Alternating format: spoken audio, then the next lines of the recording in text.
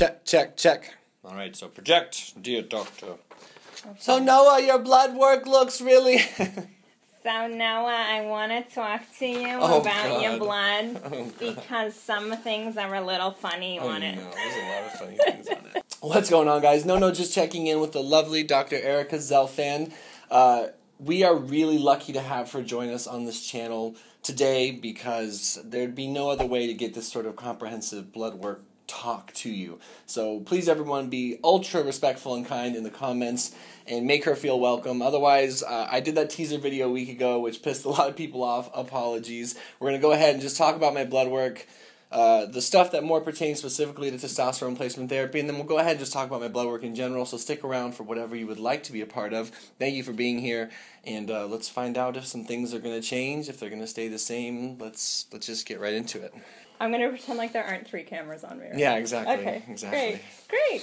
Okay, well, let's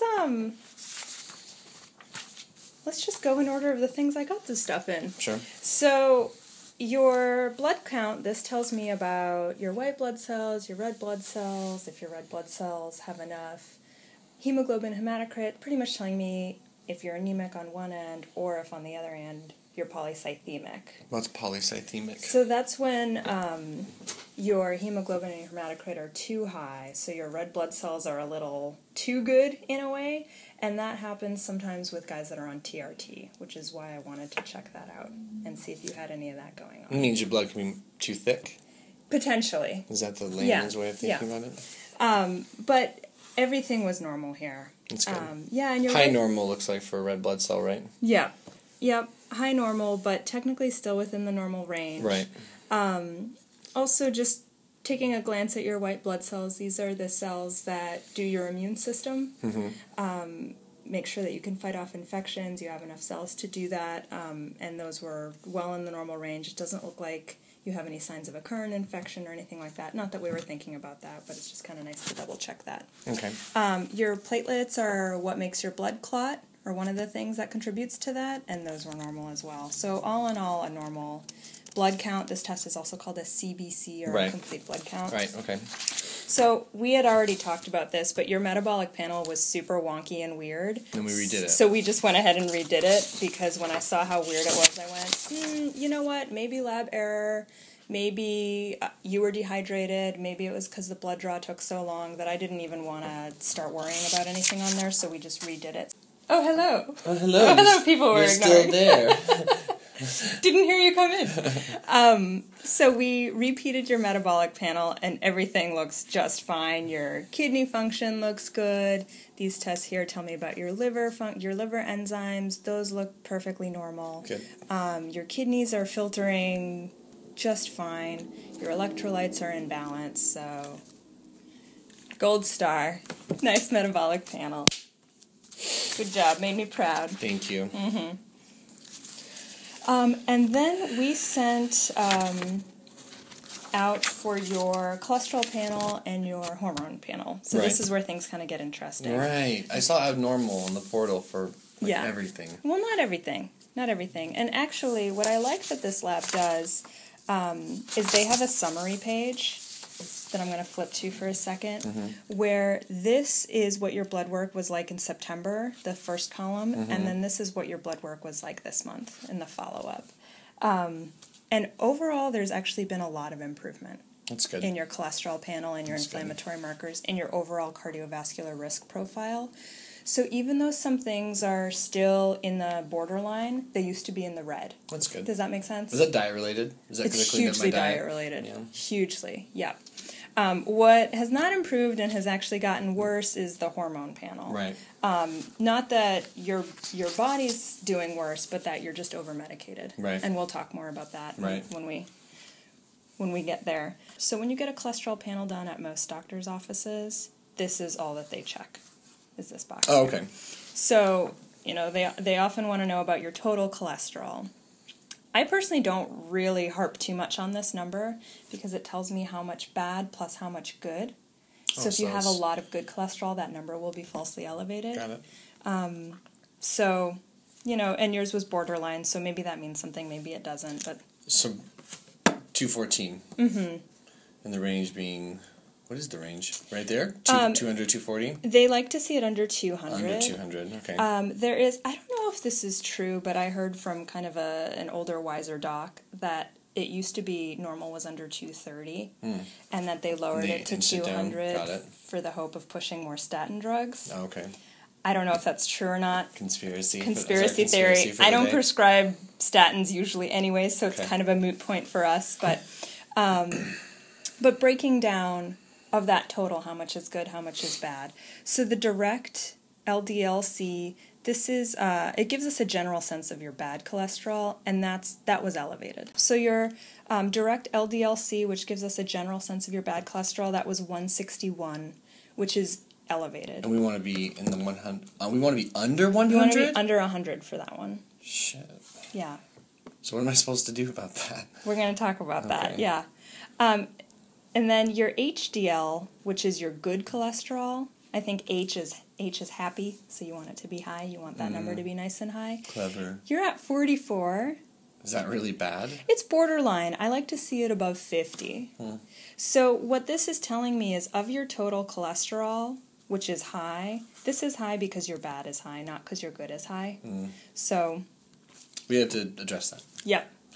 Gotcha. We're already doing things to address it, and we're I'm like eating as clean as I've ever eaten in my whole life. Exactly. So if you look at where you were at in September, all of these values have improved because your total in September was 221. I mean, not a huge jump, but it has gone down. Yeah, the bad's gone down a little bit. Your bad was 174. It's 161 now. The good has barely gone up. Yep.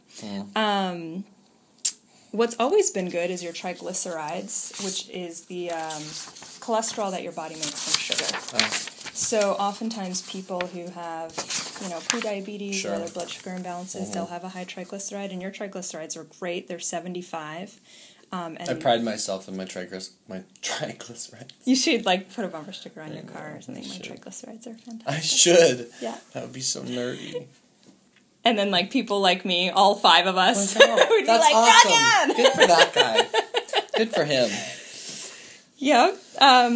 Non-HDL-C, this is pretty much all the cholesterol except for the HDL. So the non-HDL-C is all the cholesterol except for the HDL, which is the good HDL. And that guy is borderline also. You're at 170, and the lab reference range is 130 or The danger of these being borderline/high, worst case scenario is what?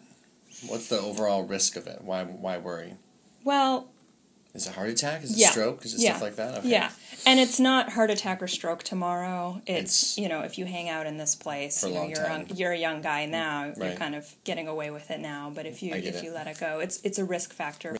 Am I talking weird? Is this okay? No, I love the way you're talking. Okay. Yeah, just be yourself. Okay. I don't know, what am I like? This is hard. You're informative and smart, but you're also just down to earth, just mellow. You're doing great. Great. I'll cut all that out. Okay. You got a little something right here, just an eyelash. I do. Oh, it just dropped on you right now. Oh, yeah. Oh, I get to make a wish now. Mm-hmm. Cool. Oh, I thought a bunch of firemen with their shirts off were going to just blow through the door. Maybe that's like a 13-year-old's wish. Yeah, that's not. Anyway. Okay, let's continue. I also just want to say overall step back. This is by no means the worst cholesterol panel I've ever seen. Sure. It's not even in the top 20 worst. I don't see red, so at least... I would call this a moderate. Okay. Yeah. Lowering bad cholesterol, raising good cholesterol, huge dietary influences there. Right. Huge. I don't doubt. I actually am curious to see what your panel would have been like before the 21-day sugar detox you did and after. That would have been fun. Because I actually have a feeling that you cleaned all of this up within the last month. Oh, I'm sure. Doing that. I've been eating clean for about... Oh, right. Oh, we did this. With the sugar. So a month. Yeah, we did it. It was like a month. Yeah, I'm really curious about that too. Yeah. Really curious about that too. Yeah, and I mean, the kind of rule of thumb is you want to repeat cholesterol panels no more than every 3 months. But I actually think it was that 3 weeks. Yeah, I'm sure. That did a lot of the changes. Well, here. that was the most extreme thing I've ever done in my life, diet-wise, ever. Yeah. I've never cleaned up my diet to that capacity for that long. And I'm still eating healthier. It's weird. Yeah. It stays weird. Well, when you put in that initial investment, you feel the difference, and then it's not that hard No, after that. it's definitely not that hard anymore, that's because for feeling cruddy is hard. And eating vegetables is not that hard. Well, it takes getting used to Yeah. prepping them, not eating Yeah. them. Getting used to prepping like quantities enough to fill you up. I feel like that's Yeah. been the hardest part. Yeah. Is how to make enough in bulk with enough variety to not get a little bit like. But anyway, let's stay on it. Anyways, you're doing good work, so keep it up. Bless you, Tia. Here we have your inflammation tests. So I really like to see inflammatory markers for a few reasons. The big one being is half of all people who have heart attacks have normal cholesterol levels. Interesting. Yeah, which 50% is a lot. That's kind of not okay that we're quote unquote missing. I was going to those say people. that's like astounding. Yeah. So the medical community is kind of scurrying around, being like, "WTF? What is this? What does why?" WTF stand for? When the frankincense. When the frankincense. Yes. When the frankincense When the is going on. frankincense is going on. I've long since wondered what the kids were doing. Yes. Yep. Thank you. So now the thought is that missing piece, that 50%, is inflammation, which is part of why anti-inflammatories are in every way, shape, and form becoming more trendy in medicine now. So these tests tell me specifically about inflammation in the heart and in the blood vessels. We have an HS-CRP. So CRP in general is an inflammatory marker. The HS tells us more about the cardiovascular system. Okay. And that one is great. You're perfect. You're in the green there. Then there's LPPLA2. That one promotes vascular inflammation, and it also oxidizes the LDL that you have. So the bad cholesterol that you have, it makes it even worse by oxidizing it. Fantastic. That's great news based on the fact that it's basically high risk. It's 234 in a range of 200 to 235. Yeah. So Yeah. I'm practically high risk for the worst thing to be high risk for. You're going to tell me how to fix this, right? yes. I'm not going to die on your watch. I'm not going to give you bad news and then kick you out and tell you to never come back. Well, good luck with you. Yeah.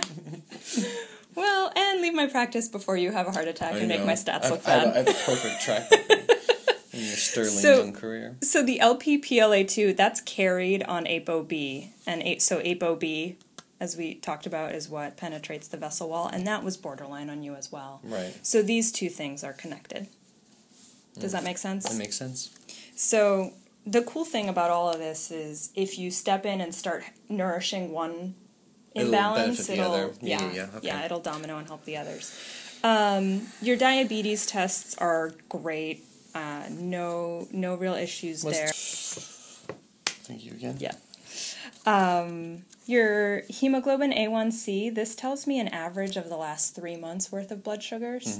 So this tells me that you didn't just clean up your diet for a week before your blood test, that for the last 3 months on average it's been good. Cool. So things that lower bad cholesterol and raise good cholesterol include things like fish oil, which you're already on. Do I take more, or is that not how that works? We might want to talk about your dose. Okay.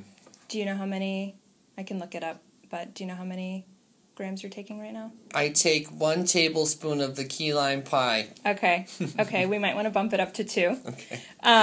The exercise, which you're doing, cutting out sugar and carbs, Which you're doing. I mean, I eat brown rice and sweet taters. Yeah. But I'm cutting out all simple carbs. Yeah. Yep. And I miss them. I know. Sometimes. I know they are really good. Occasionally. Weight reduction, which is sort of happening on its own. I lost 16 pounds in the last 9 weeks, so. Wait, say that again? I lost 16 pounds in the last 9 weeks. That's awesome. Yeah. Congratulations. Thank you. I didn't know that. Really? Yeah. Can't see it in my face. Well, I knew that you were looking svelte, but Svelte. I didn't realize it was 16 pounds. Yep, 16 pounds. Other things that can help with thyroid, that can help with cholesterol, I just gave out the punchline, is to support the thyroid. So when your thyroid is low, your cholesterol is going to get high. And we're going to talk about my thyroid later. Or we're going to talk about your thyroid. Mm-hmm. Interesting. And